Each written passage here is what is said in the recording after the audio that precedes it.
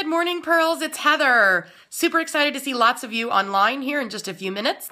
But I wanted to suggest that if you have not done this ever, or if you haven't done it recently, that what you might want to do is actually go through your whole friends list on Facebook and actually look for 5 to 10 people that maybe you don't interact with all the time, but for whatever reason, you know them enough to know that they are smart and they're savvy and whatever they currently do, they have a great work ethic and you would like to actually work with them. They're someone that you would enjoy spending more time with on a professional basis and maybe on a personal basis.